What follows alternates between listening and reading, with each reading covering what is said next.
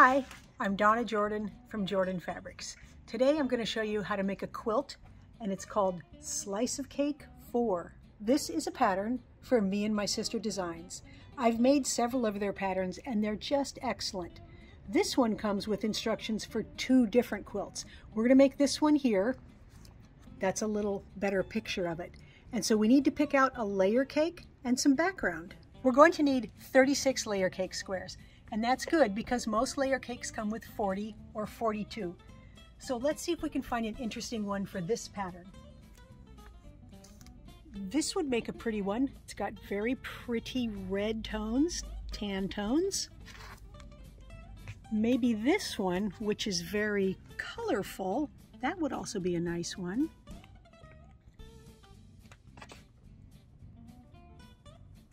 Oh yeah, this one might be really good. I love these fabrics. They're from Moda. It's called Sunshine Soul. Look at the nice different colors in there. Blues, purples, corals. Let's use this one. Now these prints definitely have a lot going on. We've got a lot of big flowers and small flowers and different colors. So we're for sure going to want to use a solid color for our background. So I've got lots of them over here. Let's pick a good one for this group. So what I'm looking for is something that will show up all of the colors in here, that will help them show up. So an orangey color would be good. Pink would also work, maybe not quite as strong. A lot of these have a light background like this, so I'm thinking that something dark like a purple would be good. I think this shade right here, that will work the best. We do need one more fabric, and that's an accent fabric. And it's used in the middle of these blocks and as the cornerstones. So I'm going to use an almost solid this time. Not completely solid. I like this collection called Thatched. It has just a little bit of texture in it.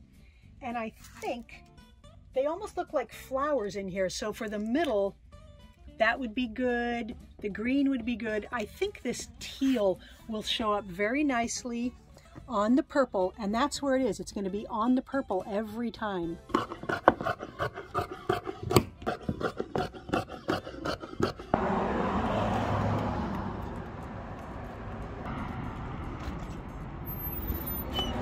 So the first thing we're going to work with is the layer cake. I need to pick out the 36 layers that we're going to use. And really my only consideration is, will they show up against the background? So I think almost all of them will, except there's a couple of purpley ones that won't show up as well. So I probably won't use that one or that one, and maybe not that one, but the rest of them we can use. Now we're just going to take all of these squares, and I can do 3 or 4 at a time, and cut them in half along the diagonal. Go ahead and do that with all of the squares. Once they're all cut, head to the sewing machine and just grab 2 at a time. So I'm just going to grab 2 different colors. So if I have kind of an aqua one, now I'm going to get a coral one, and I'm going to just pair these up and sew them together along the diagonal here. And I don't want you to worry if you don't feel like it's perfect, if everything isn't perfectly lined up. Just line up this edge here. And we're making a big half square triangle. We're going to do this with all the squares, but once they're done, we're going to trim them down. So I don't want you to worry, because you are sewing on a bias edge here. I don't want you to worry that something might be stretching or the edges around here don't feel perfect. It won't matter at all. Just line up these 2 edges and stitch down there. Now we want to iron these open. So I'm going to put the lighter fabric on the bottom and then peel this open and make sure that that seam allowance is heading towards the darker fabric. Just pat it down a little with your hands. and then use a little steam. Now we need to trim them down. So we're going to trim all 4 sides. There's a couple ways to do this. The way I find it is easiest is to put that seam line on the diagonal line that's on my cutting board. Most cutting mats will have a diagonal line like that. Now, even though the seam is on the line, you have to decide where you're going to put it on the line. And I'm going to put it right here so that I can cut along here and along here. I'm going to cut just a little bit off of these 2 sides.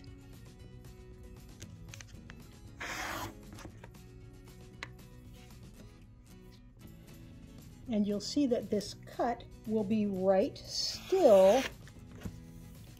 That seam is still coming right into the corner there. Now I'm going to measure over how big I want this cut, which is 8.5 inches. And I'm going to slice along this side. And then I could measure up from this cut 8.5 inches, and that will show me where to cut here. Now, there is a little bit of an easier way to do this. And the easier way is if you have a twisty mat. So that's one of these rotating cutting boards here. This way you can put it on here, and it's still got a line across the middle there. But this way when you cut, you can cut the 2 sides or even 1 side, and you can just twist it so that you're always cutting along your right side. If you're right-handed, that is for sure the easiest way to cut.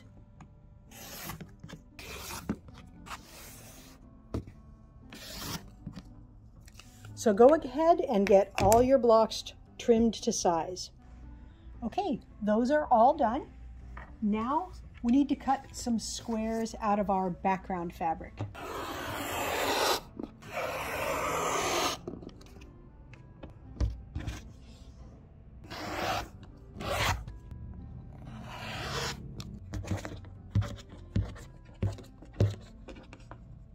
Now we're going to take each of these squares and we're going to mark on one side on the diagonal. So I like to use a light pencil.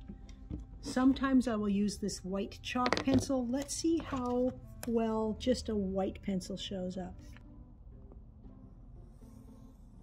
Oh, that does make a nice mark there. So usually I can get away with this pencil, but sometimes the white just shows up better. Now, before I draw on all of them, I'm going to want to draw a second line.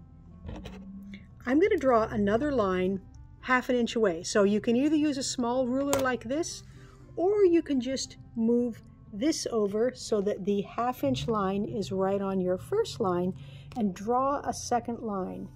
Now, this isn't something that the pattern calls for, but we're going to be able to get a bonus half square triangle by drawing this second line now, and it will be nice and accurate.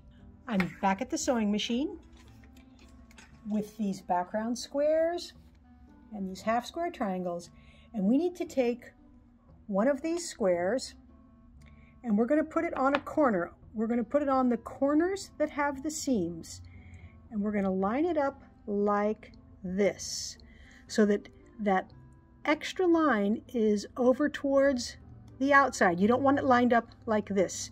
You want it lined up just like that. And we're going to stitch on both lines here.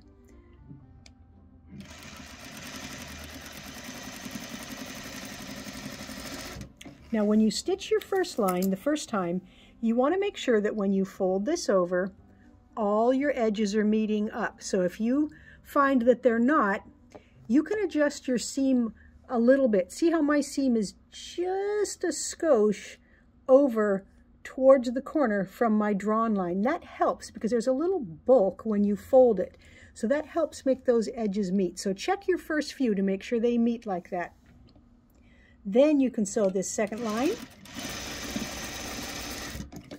And then we're going to do the same thing on the opposite corner. Remember, it's the corners that have the seam on them.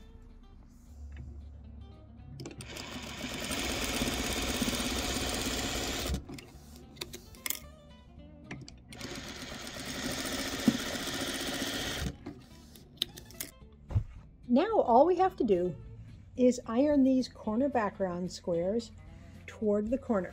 And it's real easy. It's nice and stable because we've got that square, all square underneath us there.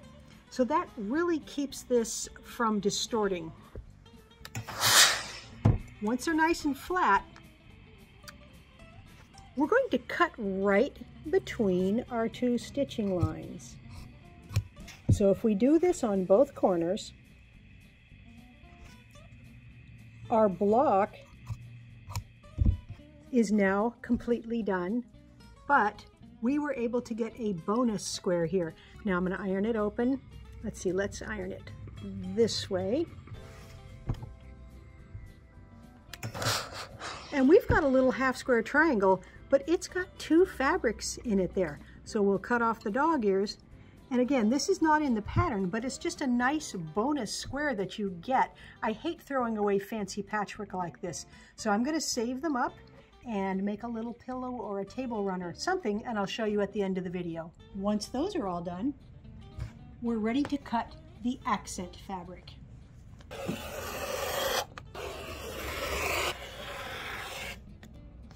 We also need to draw a line on the back of these squares. I've picked off 4 of the blocks and 4 of the accents, and we're going to sew the accents just onto one of these background corners. So line up your edges, and again stitch right on that line or ever so slightly towards the corner along the side of the line. Make sure your edges all match after you stitch it, and go ahead and do that with these 4 blocks. These also get ironed toward the corner, and then just trim, leaving a 1/4 inch seam allowance. Now we're just going to spin these blocks around so that that accent is in the center, and then our block will be done. So I'm going to leave it like this, put those right sides together, those right sides together. Now I'm going to slide this under the machine.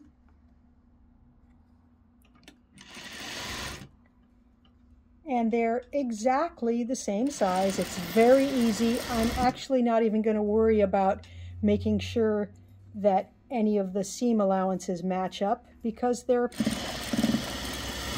not really going to show if they don't. And all the seam allowances are facing the same way, so it's a little bit bulky. But I'll show you what it looks like here. So I'm going to open this one up and keep the seam allowance pressed to the right. So I'm going to finger press it. And you'll notice right here where I didn't even try to match, look how closely it's matched. And even though it isn't perfect there, you really can't tell. So I'm not going to worry about it too much. Now this seam allowance, we're going to press in the opposite direction. So just pull it open and then use your fingernail or even the tip of your finger and slide it right along that seam. Now we can put these right sides together, match the corners, and of course I'm going to match the intersection right in the middle here because I've got my back seam allowance going down and this one going up. So they nest. It's real easy to get those to match.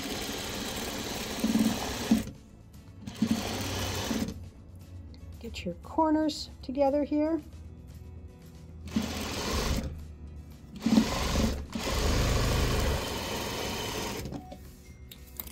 And there is our first flower block. We'll finger press it, then we'll take it over to the iron and iron it nice and flat, and then I'm going to finish up all the rest of the blocks. I have all of the blocks done, and we're ready to lay the quilt out. So it's very easy because there's only 9 blocks.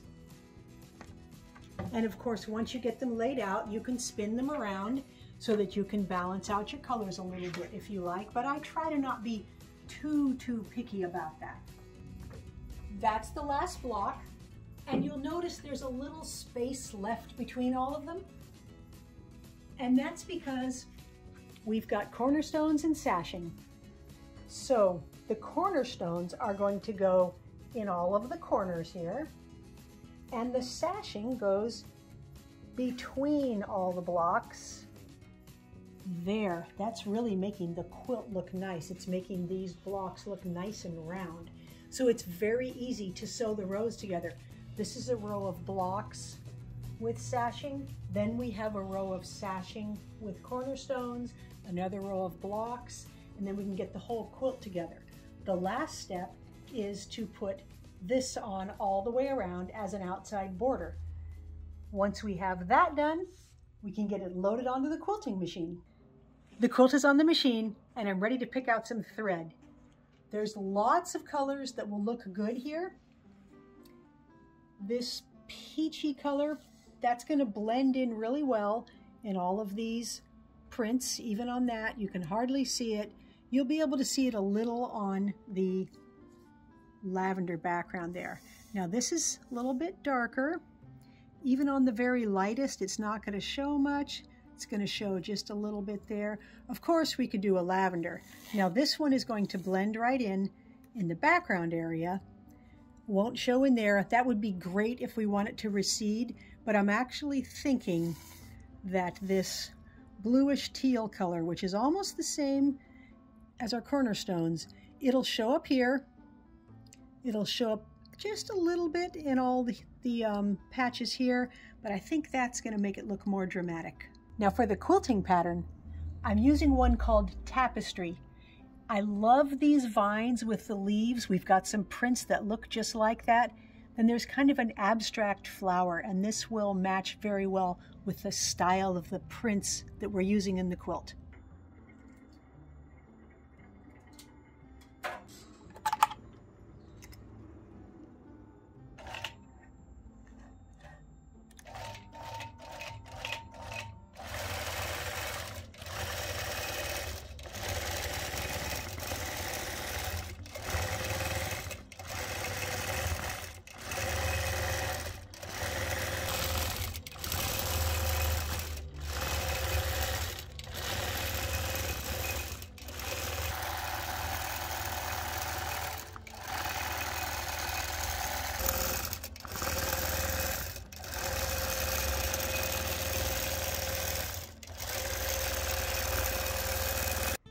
I've got the quilt all done.